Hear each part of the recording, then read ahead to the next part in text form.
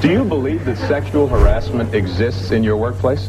I believe that there's a possibility of sexual harassment existing everywhere. And I asked directly if it was in the World Wrestling Federation. I don't want it in my organization. I don't want it. I'd like to reiterate the question. Do you believe there is sexual harassment amongst the wrestlers or employees of the World Wrestling Federation today? There is a possibility of that. That's why I have these independent investigators to come in. I'm like, people can say anything they want about Vince, they can say anything they want about WWE, but this place is awesome compared to Survivor or anything. I love my, they take good care of us.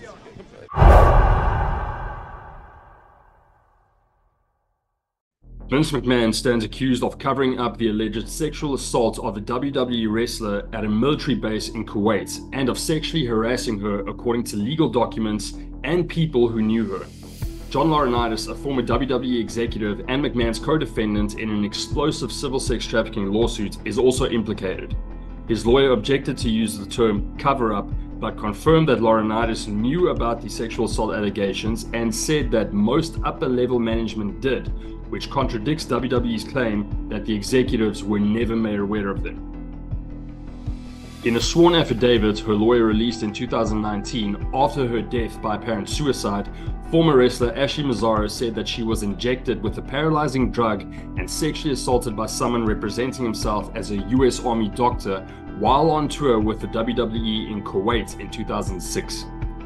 Massaro also said that top WWE executives, including McMahon and Laurinaitis, told her not to talk about the incident and agreed to not talk about it themselves, in part to preserve the company's relationship with the military.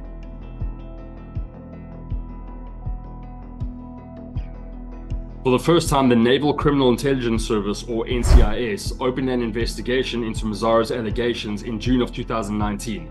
That investigation was, however, closed in January 2020, according to an NCIS spokesperson. Further information, they said, could not be immediately released as it would need to be obtained under the Freedom of Information Act. In the years since the affidavit was released, new information had come to light to corroborate some of Massaro's claims and cast doubt on WWE's subsequent denial even before the statement from Laurinaitis' lawyer. Paul London, a former WWE wrestler who dated Massaro when they were both with the company, has also since said that Massaro was herself a victim of McMahon's sexual misconduct.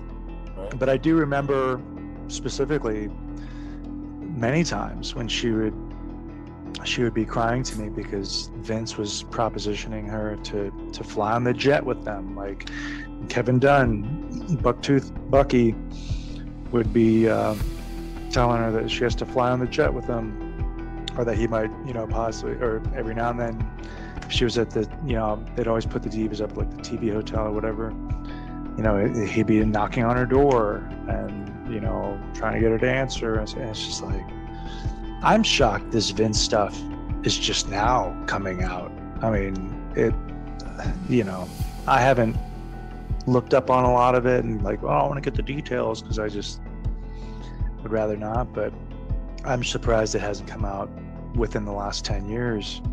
But that just goes to show how afraid people are of that power dynamic, where they're so fearful of losing their job, or, it's like, what does that say about you if you're protecting this 90-year-old fucking corpse with a thong tan line just because he's a billionaire? The allegations appear in a new light following the filing of a civil lawsuit accusing McMahon and Laurinaitis of sexually assaulting a WWE employee and McMahon of covering it up by strong-arming her into signing a non-disclosure agreement. Neither McMahon nor Laurinaitis is now associated with the WWE, with McMahon resigning as chairman of TKO the day after the sex trafficking suit was filed. WWE boss Vince McMahon has resigned following sex trafficking allegations from a former employee. Vince may have been influenced by John Laurinaitis, now, and this is me and this is my opinion, but I believe he is as guilty as hell. I've said before, I don't think he can survive this and been wrong. But this one, I don't think he can survive this because it's too much on the heels of everything else that's come out. Ashley Massaro's road to WWE stardom was far from traditional, and as she said in her affidavit, it was rife with mistreatment from the start. In 2005, she was cast in the Diva Search, a reality competition of sorts that aired as part of the company's flagship Raw program. As the winner, Massaro received a WWE contract, and despite being, she would later say, completely untrained, immediately joined Raw as a wrestler.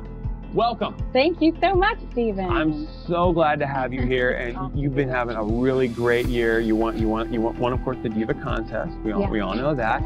Anyway, congratulations on that. Thank you. Now, the contest that you won for Divas, you gave out your phone number. Yeah. To people. I totally did. It came to me. We only had 60 seconds to get the audience who's watching at home to vote for us, or we had to convince them to vote for us in 60 seconds. So I said, I got to come up with a way to, that's original instead of just saying, hey guys, vote for me, Yeah. So I decided to put my phone number up and just see how it went. And I just literally threw all caution to the wind and just said, whatever, let's just see what happens. Over the next 3 years, Massaro would perform as a wrestler as well as a valet, and she also represented the WWE brand as a Survivor contestant as well as a Playboy model before being released in 2008. In 2016, Massaro joined a lawsuit brought by a number of former wrestlers against McMahon and the WWE, seeking damages related to the effects of traumatic brain injuries they said they had suffered while wrestling. According to a filing in that suit, Massaro said that she had been sexually assaulted in Kuwait and that Ferdinand Rios, a WWE doctor, had reported the incident to WWE executives, who soon thereafter met with Massaro to apologize for their negligence, but persuaded her that it would be best not to report it to the appropriate authorities. In a filing the next month, WWE called the claim a stale and baseless allegation and denied Massaro had ever reported a sexual assault to anyone affiliated with the WWE, saying she had been heard telling others that a doctor had done an inappropriate pelvic exam. The judge dismissed the case in 2018, after which the plaintiff's lawyer, Konstantin Kairos, whom the judge had also sanctioned and ordered to pay WWE's fees, filed the first in an ongoing series of appeals. Mostly a team of K&L Gates lawyers looking through the pleadings, finding a couple typographical errors or finding some date or detail in the complaint, and then trumpeting that as a false allegation. So when you look at the little details of facts that the judge says were inaccurate, they don't make a lot of sense actually if you break it down. And a detailed analysis will be forthcoming when we file the case in the Second Circuit Court of Appeals. The WWE has never wanted to work with us on a professional basis. They made liberal use of sanctions motions, which are designed to attack the attorney and make that attorney take stock, give pause, and not proceed with the case. I mean, right now I'm being threatened with disbarment, financial ruin, for standing up for this group of people on pretty much identical claims to those brought by NFL players or other athletes in contexts very similar in federal courts and jurisdictions in the United States. We're not in some, country that doesn't have rule of law. We're in a country that supposedly looks out for its workers and looks out for the people that built the business. And the matter sat there until May 2019 when Massaro died. And while authorities declined to publicly state the cause of death, it was reported, and her survivors have not disputed this, that it was by suicide. Well, wrestling fans and a community on Long Island are mourning the sudden death of a former star. Yeah. Liz, police are only saying that they were called to Ashley Massaro's home here in Smithtown for a sick or injured person. Massaro was from Long Island. She attended John Glenn High School in Northport, so many of her family and friends are still here on Long Island.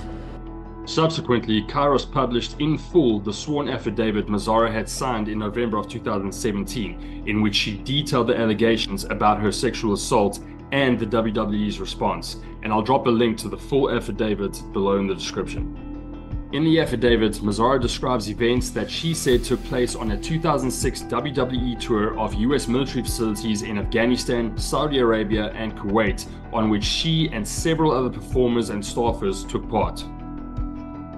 Suffering from dehydration, the statement says that she was taken to a military base where she was given an IV and left alone.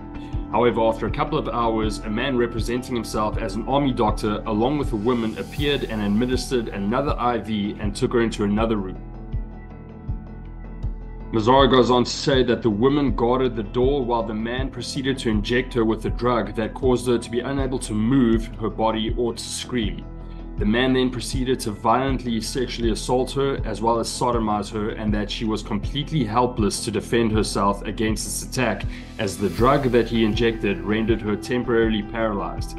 However, despite being unable to control her movements, she remained fully conscious for every second of the attack. Massaro goes on to say that eventually a WWE staffer began banging on the door, where the man and woman proceeded to cover her with a quilt and left the room. The staffer then proceeded to carry her away and took her back to her hotel room. Massaro continued to say in the statement that she was not in a position to have a rape kit taken and did not report the incident to authorities. However, she did tell fellow performers about what had happened, but told them not to report it to anyone. And one of those performers was Maria Kanellis, who, in light of everything that's come out with regards to the Vince McMahon and John Laurinaitis allegations, recently posted the following. All the news coming out is horrible. Many of us experienced or heard rumors of different levels of evil for years. Some tried to speak up, to build momentum, to change the culture. Many times we've been called bitter or crazy. Others have been paralyzed by fear. I just hope justice is served, and I hope this brings some people peace. After she returned to the US, though, Ferdinand Rios, the WWE doctor, questioned her about the incident, and she agreed to tell him what had happened as long as he didn't tell anyone else. Subsequently, though, the statement says that he informed McMahon, and Massaro was then summoned to a meeting with McMahon, Laurinaitis, WWE production chief Kevin Dunn, as well as other men she didn't recognize but believed to be company executives or lawyers. Massaro goes on to say in the statement that Vince led the meeting with these men and asked her to recount what happened in Kuwait. He then said that it was not in the best interest of the WWE or for her to make the information about the attack public. According to Massaro, she was still completely traumatized at that point, and she just agreed. However, it was clear that there had already been a conversation and that they had reached a decision on their own prior to consulting with her, as this was not a debate, but rather Vince instructing her to keep this confidential. Massaro goes on to say that Vince did at least apologize for what she went through, but that stressed that if she did disclose the incident, that it would ruin the relationship between the WWE and the US military. And he proceeded to tell her not to let one bad experience ruin the good work that they were doing. When her claims against Vince McMahon were made public after her death, the WWE released a statement which reads, "At no time was Vince McMahon or the management of WWE ever informed by Ashley Massaro or anybody else that she had been sexually assaulted, drugged, raped, or sodomized by a military doctor with a nurse standing guard while on a goodwill tour in 2007 to U.S. military bases in Kuwait." And that at no time was there ever a meeting with Vince McMahon, Kevin Dunn, John Laurinaitis, or other company executives in which she told them of such a claim and was instructed to keep it quiet. However, according to what John Laurinaitis says, which is corroborated by an interview given last fall by Rios the doctor, that statement was not true. And Massaro's story has been kept alive in the years since her death by wrestling fans, the media, as well as people who knew her. I'm like, people can say anything they want about Vince, they can say anything they want about WWE, but this place is awesome compared to Survivor or anything. I love they take good care of us. It really is a tragic and shocking story, and it'll be interesting to see what happens with regarding all these allegations against Vince McMahon and John Laurinaitis in the next coming months. But it's just sick, and I mean mentally, emotionally sick, and evil. I wish he'd really just stepped aside. You know, the first time we just heard a little hint of these allegations. Yeah. And he needs to be gone and done, and I hope there's criminal charges brought if any of this is even remotely true, which, with there being so many NDAs and a long list of things, it's like I can't fathom how it isn't. Let me just say I've made mistakes, obviously, you know, both personally and professionally through my 50-year career. I've owned up to every single one of them and then moved on. Ashley Massaro had one child, a daughter named Alexa, and when her daughter became sick in mid-2008, Massaro asked for an early release from the WWE to take care of her. 2008 or so, she got sick and I had to leave WWE. And, but now she's doing fantastic. She's 11. She's into sports. She's we just moved back up to New York. On May 2022, 2019, after Massaro's death, several former WWE female wrestlers who were Massaro's co-workers grouped as the Squared Circle Sisters and opened up a crowdfunding campaign on GoFundMe in order to create a college fund for her daughter, setting a goal of $100,000. There's a sisterhood that ties all of the women in the pro wrestling industry together, a bond that is for life. And it's that sisterhood that has so many of us just incredibly devastated by the loss of a sweet, kind, amazing human way too soon. On November 21st, 2020, Massaro's younger brother, Ronnie Massaro, was murdered after being stabbed in New York City at the age of 39, and he was buried in the same cemetery as his sister. But in any case, let me know what you guys think about the whole Ashley Massaro situation, as well as the whole shit show that is surrounding the WWE and Vince McMahon currently. And as always, thanks for watching.